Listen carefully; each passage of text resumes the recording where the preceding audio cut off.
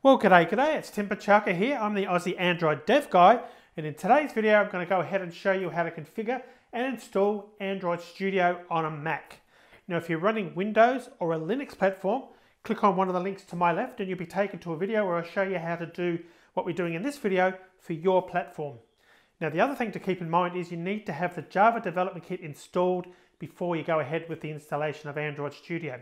Now, if you haven't got it installed, you're not sure if you've got it installed, you don't even know what the Java Development Kit is, click on this link over to my left and all shall be revealed in that video. So again, you need to do that first. So let's now proceed with installing and configuring Android Studio on a Mac.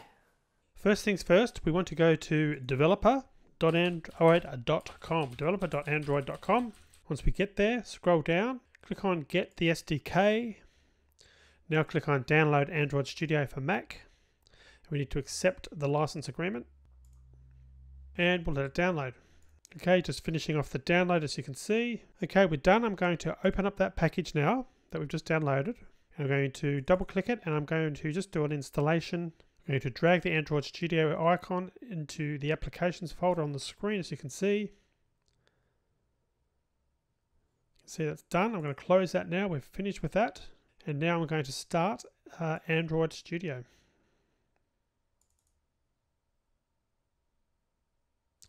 Open. Close this so we can see it. And we're going to select, I do not have a previous version of Android Studio because of course this is an installation, a new installation. Click OK. See, it's fetching the SDK component information. That's the latest version as of the time or date and time of installing it. Okay, the wizard starts up, the setup wizard. Click on Next. I'm going to choose Custom. Next. Now, a couple of things here. So firstly, I'm going to click off the Performance Intel haxm.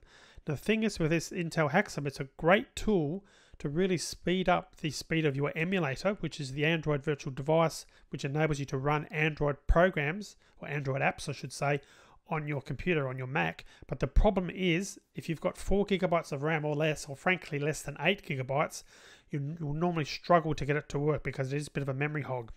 So there's trade-offs. The trade-off by not installing it, you'll find that your emulator takes a lot longer to start up. So it's definitely recommended if you've got the RAM, but if you've got 4 gigabytes or less, almost certainly it won't work, so leave it off. So I'm going to leave it off for this video anyway, but if you leave it on, no problems, make sure you've got enough memory. So I'm going to leave the Android virtual device on. Now also here, this is important to note where the Android SDK location is going to go. In case you ever need that in the future, that's the folder there where it's going to be installed. So click on Next. Now I'm going to click on, make sure the top level is clicked as you can see there under the SDK license. We need to just click on Accept, and that will accept licenses for all the software. You can see the little icons have all changed now. And I'm going to click on Finish. So at this point, it's now going to download the essential Android SDK information to the computer and set it up. So I'm going to pause the video here and come back when it's just about done. Okay, you can see we're just about done now, and in fact, we are now finished. So we've finished the basic download and configuration. So click on Finish. So now what I want to do is just show you around and just a few little brief things. Firstly, click on Configure and go into Project Defaults. Then click on Project Structure. Now I just want to show you the location, again the Android SDK location if you ever need it, that's how to find it, but also the JDK location. Now in terms of the JDK location, that's the one that we installed in the JDK video. You can see that's where it's looking now. It's automatically found it to find the files that it needs so it can actually create Android apps. That's the location directory. Now we can, if we want to, just go back, go into SDK Manager. And we can also configure some of the things that were downloaded automatically in that process you saw.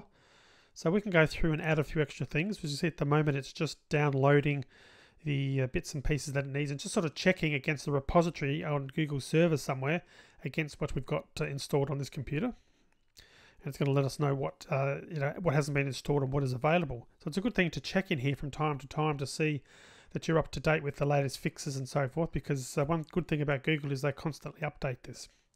Okay, so that's done. I'll just put this so it's a little bit easier to see. Now if we scroll down, you can see that the ticks. You can see over here it shows you firstly whether something's been installed or not. In this case, we've got the SDK platform. Documentation, I would usually suggest you want to do that. So what I start off doing, I do a deselect all. Then I would normally select what I want to install. So I would maybe click on documentation. Now it's installed the Google API. So there's Google API and there's also the SDK. The differences between the two are SDK is the sort of raw Android platform, the raw SDK I should say, and the Google API is very similar, but it's specific to Google. So in other words, it's got additional Google Maps and those types of things also included, specific Google APIs on top of that as well. So it can be a good idea to have both, and you can see that Android Studio has in fact selected both. There's also a number of these other system images. Now these are for Android virtual devices. This is if you haven't got a physical Android device and you want to go ahead and set up an emulator. So you would choose, you don't normally need to choose more than one. ARM is the one that you'll need if you haven't got haxm installed. You'll need to specify that and only use that. The Intel x86, there's a 32-bit version and a 64-bit version. They'll only work with haxm if it's installed. Now just to note here, you might be looking at the 32 and 64. This has got nothing to do with the CPU that's on your computer. This is the emulation of a 32-bit version of Android or a 64-bit of Android, a 64 version or a 64-bit version of the Android system image. Normally the 32-bit version will be more than enough, so you'd select that again if you had haxm installed. If you've got haxm, you don't need ARM either, so it's usually one or the other. So I'll leave that. And in my case, I'm going to leave Intel x86 off because, of course, I didn't specify haxm. The other good thing, which you can see is already installed, is the sources. It's really good because Google provide all the Android source code. So you can get in there and see how something's done. And, sometimes it's, if you're curious like I am, it's good to go in there and see how the professionals have done it. So I always do that. It's also good because in later videos, I'm going to show you how to navigate around projects. And it's easy to click into packages and literally to see the Google source code. So I always install that as well. Now scrolling down, there can be a few other things you may need. We've got some things installed. We've got the Android support repository installed and the Google repository. Google Play services. So if you were running a game that uses Google Play, you'll need to click on that to activate it. And some of these other ones, which we won't go into now. Because this is a Mac, the Google USB driver isn't needed.